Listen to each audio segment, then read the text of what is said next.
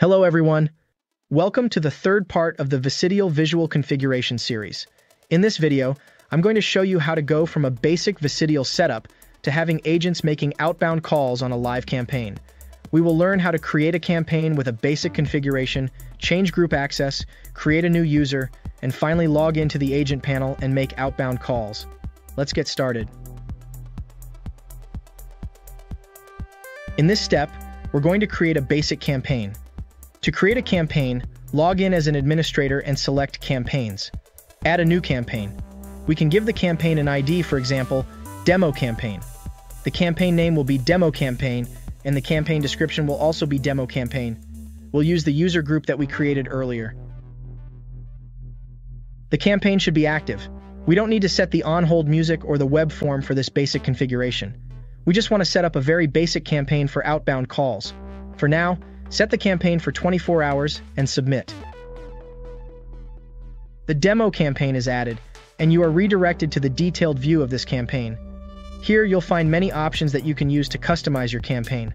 For now, we're only changing two options. Look for the Allow New Hopper option and set it to Yes. Do the same for new hopper dialing. This will allow us to connect to the campaign even though we haven't loaded any leads into the campaign yet. We'll learn how to load leads and make a preview call in the next video. Change these two options and submit.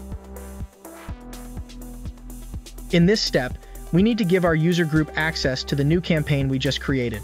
Select User Groups, choose the demo user group you created, then in the campaign section, select Demo and submit.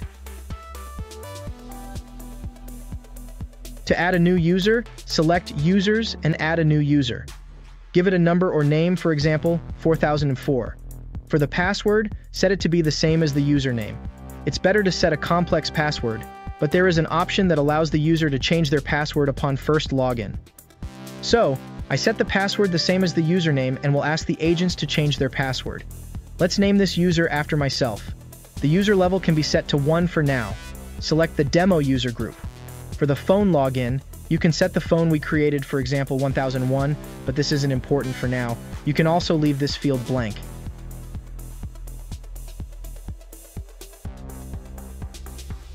As you can see, the user is added. We have several options to choose from and modify here for user permissions, but what we want to change now is just manual calling. Look for manual and set Agent Call Manual Dial to 1 so our agents can make manual calls, then submit.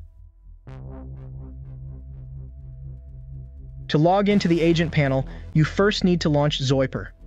We learned how to configure and register the extension in the first part. If you don't know how to register or create the extension, please refer to that video. Launch Zoiper and make sure it's registered. Then select Agent Login. The first field is for the phone login. Our phone extension was 1001, and the password we set was the same. Our user login is the user we created, so my user was 4004, and the password was the same. Select the demo campaign and submit. Zoiper will ring. Answer it. You are now the only person in this queue. Keep the call going. Don't hang up, Zoiper.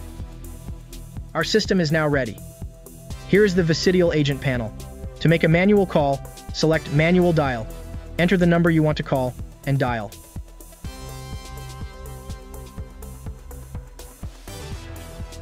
That's how we go from a basic Vicidial setup to having agents making outbound calls on a live campaign. In the next video, we'll learn how to create campaigns and use what we've done in this video and the previous one. I hope you found this video helpful. If you have any questions, feel free to ask in the comments. Don't forget to like, comment, and subscribe for more tutorial videos. Thank you for watching, and see you in the next video. The largest stock of VoIP with dozens of brands. With us, you will find what matches your budget and needs. And most importantly, everything comes with a warranty on the equipment and installation.